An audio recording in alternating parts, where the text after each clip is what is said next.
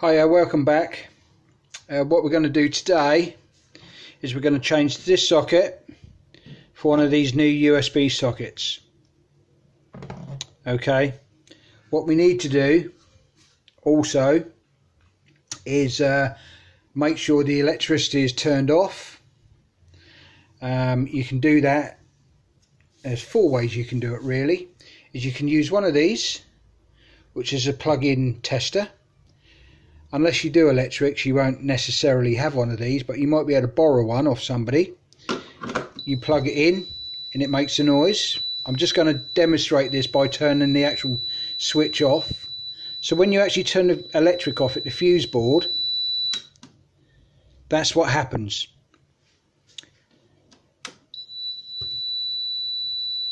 So it's making a high pitched whistle and you've got two green lights on. So what happens is when you go and turn this circuit off, I'll just demonstrate this. It kills the power, which obviously turns this off. The other thing you can do is, if you're not sure about which fuse it is turn the whole fuse board off at the main on-off switch on the fuse board.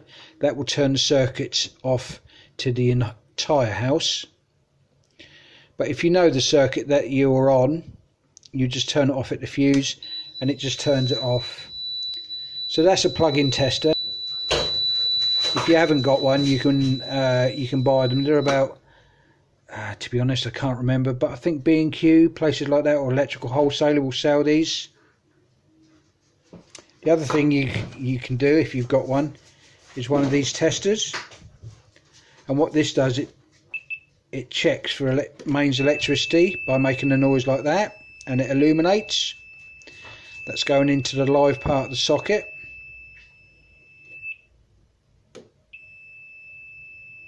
Again, if you haven't got one of these and you haven't got one of the other things, what I would do is I would plug something in there, like a light, a table lamp or something, or a kettle or something that you've got lying around, switch it on so it's working, and then turn the power off at the fuse board to the entire house or the circuit that you know.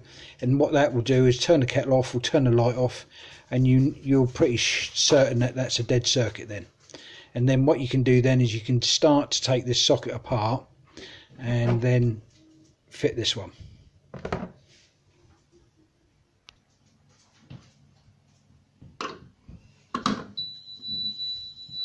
Okay, I'll now go and turn the fuse off at the fuse board or the circuit board. Okay, I've turned the circuit off now, so that's killed this, so I know this circuit is dead. So take the screws out. On some sockets you might find that they're painted around. This one's a little bit done. You can always run a Stanley blade just round the edge, which cuts the paint. So when you take your socket off, if it's been there for a few years or something, you've been decorated around it, you can cut around with a Stanley knife around there and just pull the socket away. It doesn't pull your paint off. God, these are long screws. Right. Long screws. Nearly there.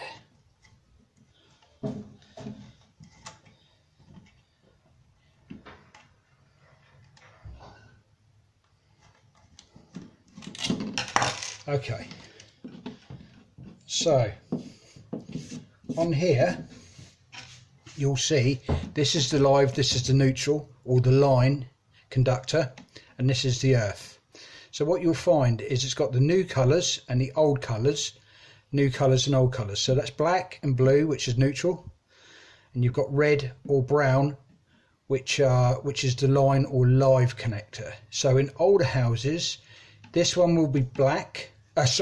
This one will be red and this one will be black. But in modern houses, you've got the blue and the brown.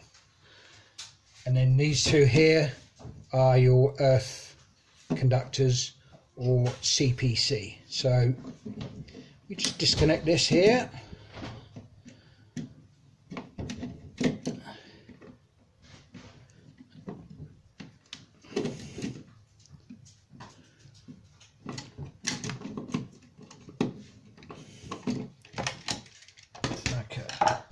So with this, we can then double check to make sure the circuit's turned off. It's a dead circuit.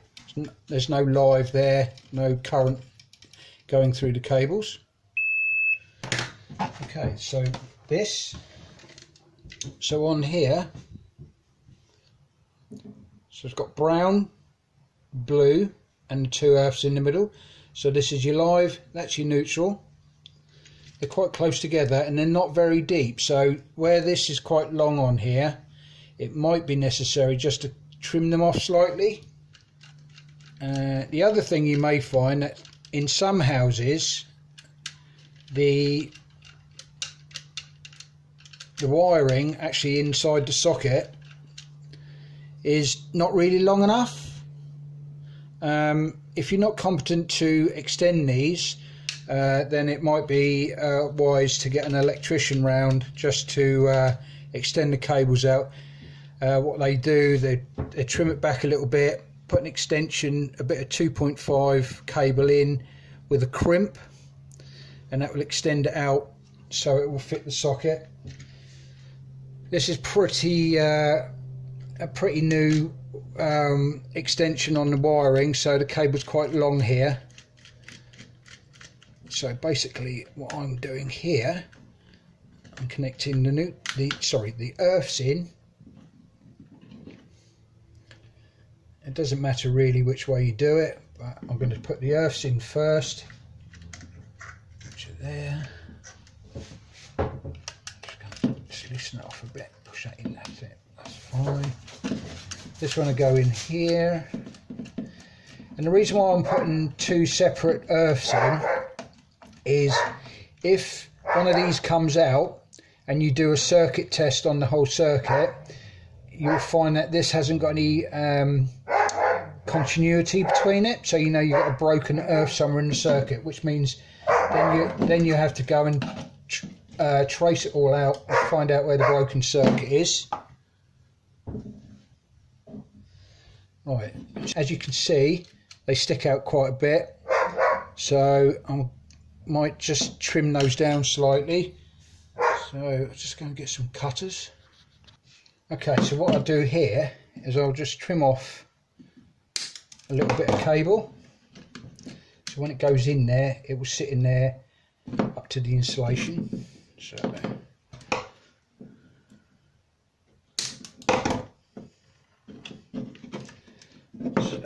put the two lives in, or the line conductors.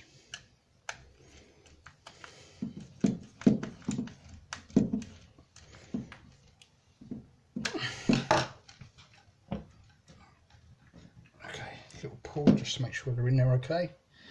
Same with the neutrals. Just trim these down just a little bit. See, I only cut a very small bit off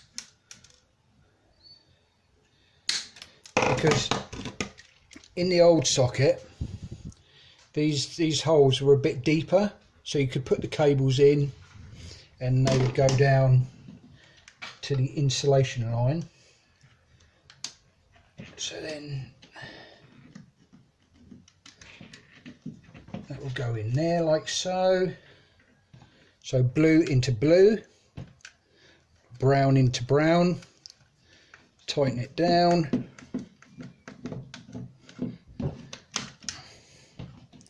Okay, that's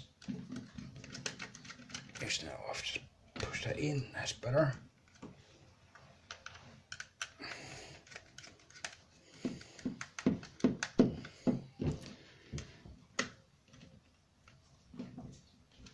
Okay, so that's all in there, that's nice and tight. Okay, this is slidable insulation on there. Then feed this back into the socket, like so. Pretty long screws on here, just to get these in.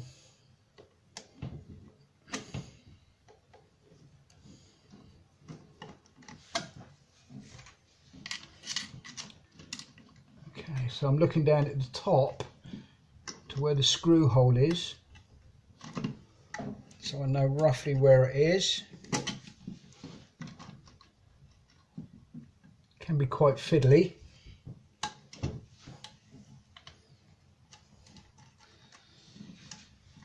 Okay, I'm just going to pause this a sec. Okay, that's nearly all screwed up now. What you'll have is one of these sockets, one of the actual screw holes on the back of the actual back box is adjustable, so you can move it up and down and align it properly if you need to. I don't know which one it is on here. I think it's the other one. So that's done up. Okay, it's that one there. So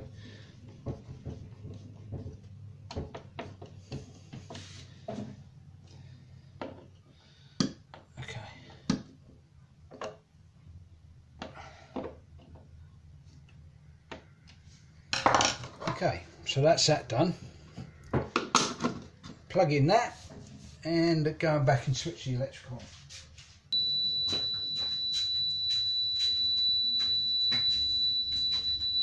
Okay, as you can hear, the whistling's going, which means it's all connected properly. If you do have one of these, or you do get one, they're very good because the two green lights are on, it tells you that the wiring's correct. If the red one flashes, or you get an alternating light pattern down here, it would tell you that it's got a missing earth, or it's got a live earth reversed. It tells you what down here. So basically what you do, turn the power off at the fuse board again, take it off, change the wiring around, connect it back up, plug this in, away you go. This hasn't got any switches on it because it's got 4 USB outputs. If you want a double socket with a switch, you will most probably only get 2 USBs, not 4. Alright, hope that was helpful. Subscribe to the channel if you would, and like it. Share it if you want to. I'll be doing more how-to videos pretty soon. Keep watching. Thanks very much.